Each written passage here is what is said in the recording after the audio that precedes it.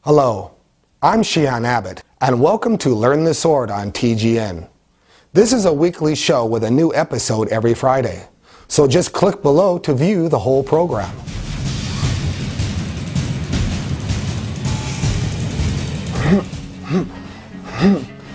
The second basic concept is your stance. A stance is just a simple transfer of weight, positioning, and movement, which carries the sword into and out of the target area. Correct placement of your feet and the positioning of your legs, hips, shoulders, and arms are key factors that allow you to set up for your next technique.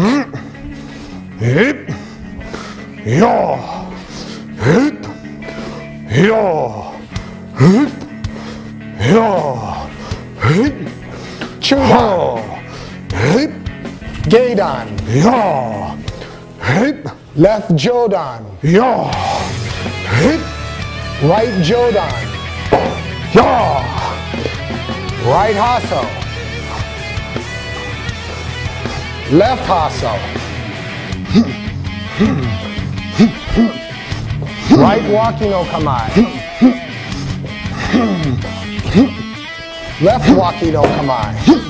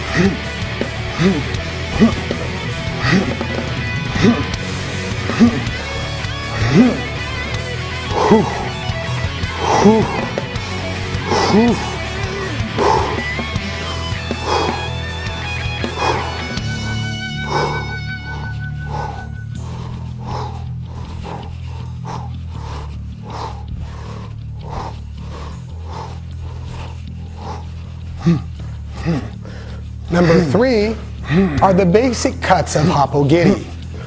The purpose of a sword is to cut through mass. And there are many ways to cut, mind you. But you need to choose the correct patterns to be consistent and simple, yet effective and practical.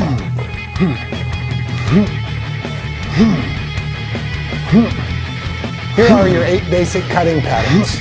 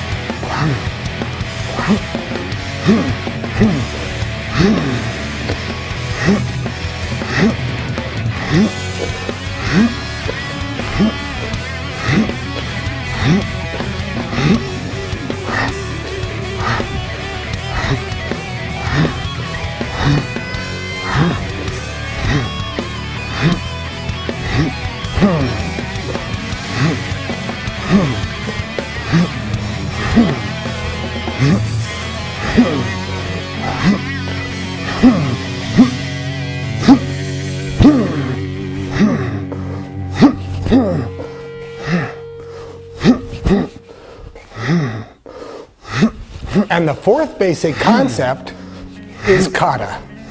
Kata teaches everything from the basic footprint to all the subtleties of the sword. Every turn and movement has a set technique or pattern. Forms are a very important factor in your learning process. Let's take what we've learned so far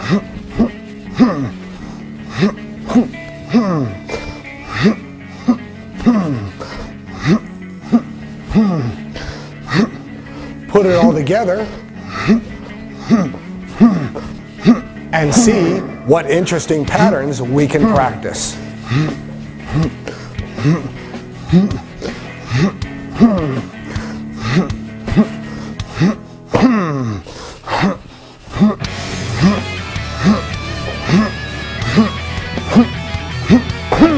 Let's begin in a hostile position and execute a short, medium, and long-range cut.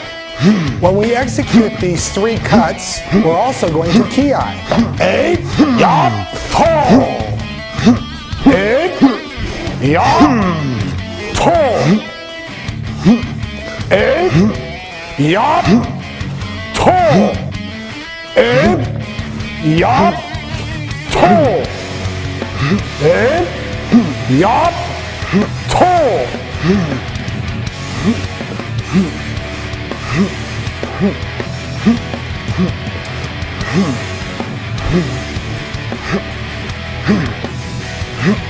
Just follow along, and slowly your muscle memory will be setting in.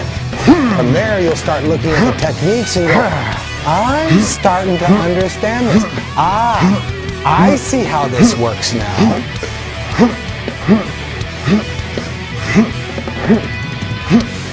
Within this tape, you'll see that I have different ki-eyes. At the very beginning, when I'm not exerting that much energy, my ki-eyes are low and guttural. Later, when I start becoming a little bit more fatigued, you'll notice that my ki-eyes are also changing.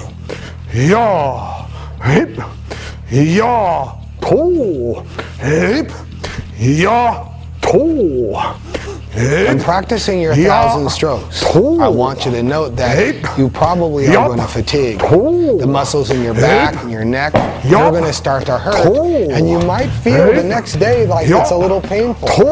All you need to do are a few stretches to alleviate that problem. Here are a couple I'd like to demonstrate for you. When practicing this first stretch, it'd be easier to sit down. What we're going to do is we're going to stretch the muscles between our shoulder blades and our neck. You take your hands, your arms, and you cross them, and then you grab onto one of your feet. After you've grabbed on and grasped your heel, with your leg, I want you to push out and forward. With this, you'll start feeling stretching between your shoulder blades and your neck. This will alleviate a lot of tension. Another stretch is to clasp your fingers and put them behind your head and pull down your neck and your head so you can stretch your neck and your back.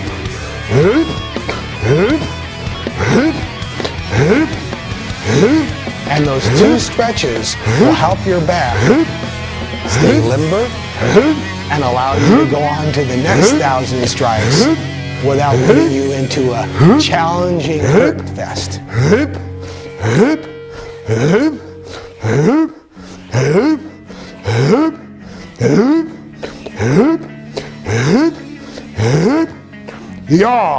There are many angles to cut from when you use the sword. Let's keep this simple and work with the basic 8. The first one is a cut vertical from 12 o'clock to 6 o'clock. The second cut is a top right to a bottom left cut from my 1 o'clock to 7 o'clock. Next cut is one that is called a gyaku, or reverse, where I'm cutting from 7 o'clock to 1 o'clock and coming back up. Another cut is cutting from 11 o'clock to 5 o'clock. And that one's reversed, coming from 5 o'clock back up to 11 o'clock.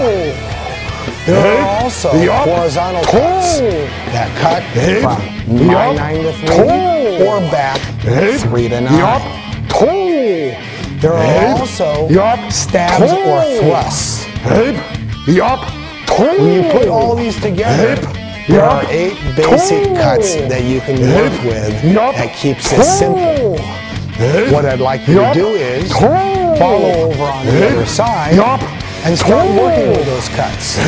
But it is very important to know, after every cut, hold it there for an extra beat or two to denote the end of the cut. A lot of times, when people start swinging the sword too fast, the cuts become all blurry and you don't know where one cut ends and one cut begins. So make sure, instead of trying to go for a lot, go for the quality of the cut. And make sure they're all done at 100%. nen, 고태, nen, 고태, nen, 고태, nen, 고태. When practicing your 1,000 cuts over on the other side, after you put in a fair amount of the repetition, your mind will start to wander. That's all viable and great. The difficult part is your technique becomes sloppy. Sloppy technique can't get to the target in time. What I'd like you to understand is you need to use focal points. Staying consistent with these focal points allow your sword to cut straighter and more true. During this lesson plan, if you don't do 100 strikes a day, don't worry about it. You might have to build up. Start off with 100, 200, go to 500, then go to 1,000. After you finished 1,000, then we'll start working out where we start doing 2,000 or 3,000. Remember, most cuts and strikes usually take about 20 minutes or so to complete 1,000. So use that as your guideline.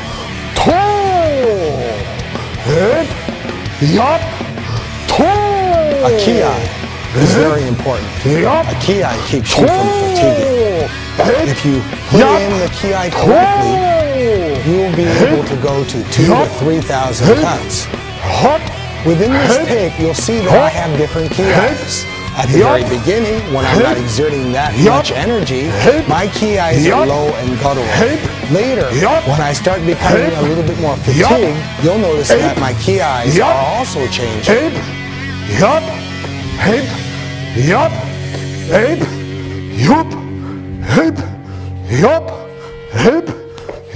Congratulations. You have just finished your 1,000 strokes for the day. If you have any questions, don't hesitate to contact me at learnthesword.com.